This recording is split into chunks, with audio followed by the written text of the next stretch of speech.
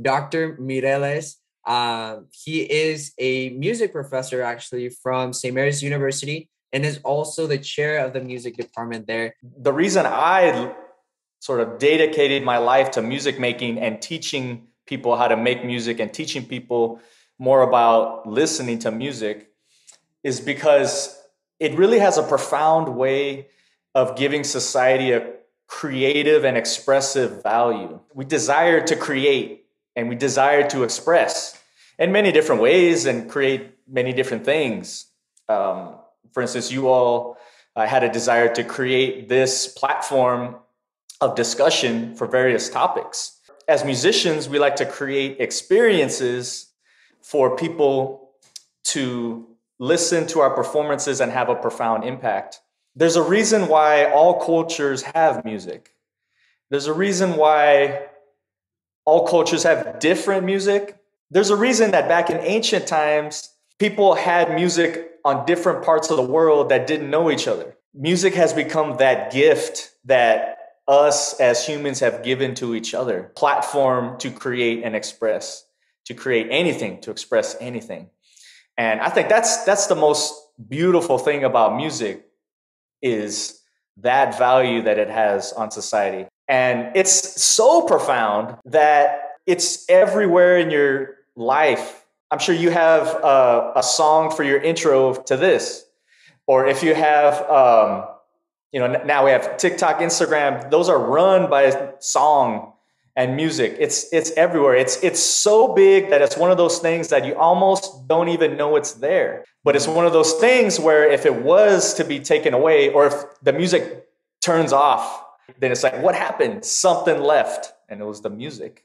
That's how grand it's become as part of our daily life. And one of the things that, having studied music as well, is that it connects almost like the logical part of the mind and the emotional part of things, right? It helps kind of tie those two in.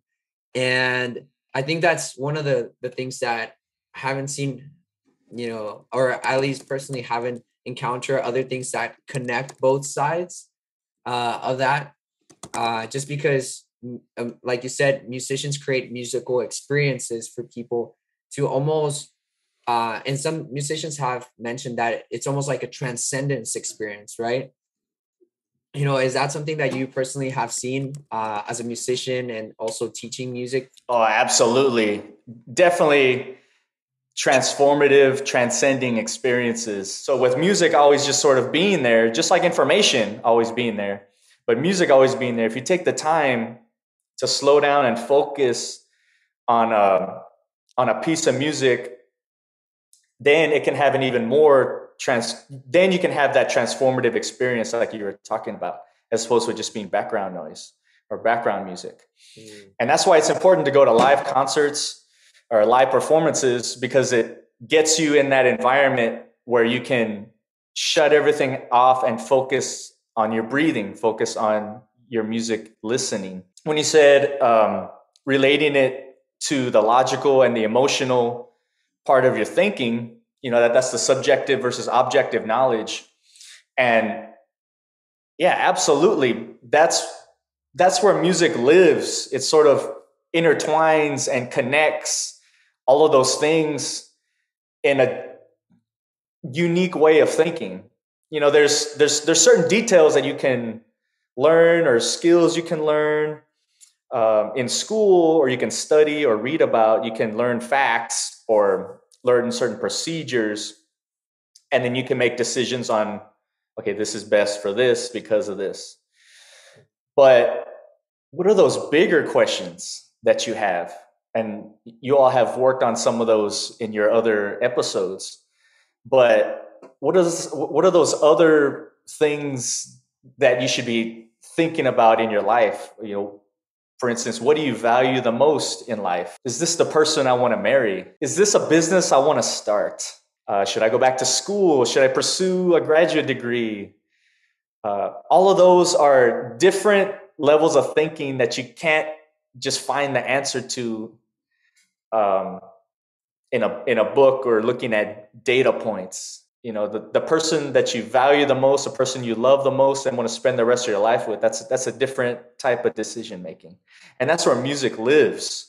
And so if you're experiencing music in a profound way like that, you can train yourself to be stronger in that area of the mind, to where you can start thinking more powerfully that way, as opposed to just thinking, thinking logically is positive, obviously, but to go beyond just data points is more profound. So I think it's kind of fascinating how a combination of certain sounds can make people actually feel. I mean, you want to talk about transcendence. I mean, it's like the music is just making you feel something. It's changing the way your brain is working and perceiving. Me and Jose tried to start like a rock band kind of thing, and I never realized how hard it is to play in a band. Like it really, like you look at other people doing, you're like, wow, that looks, yeah, I could do that.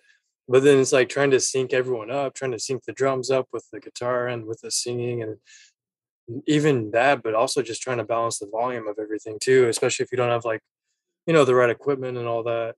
It's really hard to get the flow going, to kind of just all work together, I guess. I mean, everything you said is a real reason why everybody should experience live music, because there's a lot that goes into it. I just got asked to play in a brass quintet for this church downtown for their Christmas Eve mass. Now they gave me the music, I can practice it, and then I'll play it that day.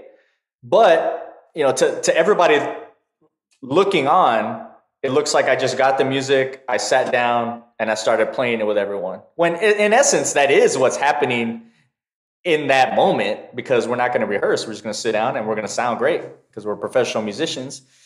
But there's so many years of practice and experience, and just me sitting in a room, learning my instrument, learning how to be in tune, mastering rhythms, mastering keys, mastering time signatures, timbre, experience performing with others. There's so much involved that people looking on don't see. So in essence, I am just that day going to drive over there and play, and it's going to be beautiful. But there was all of this that happened before it, years of practice to do that.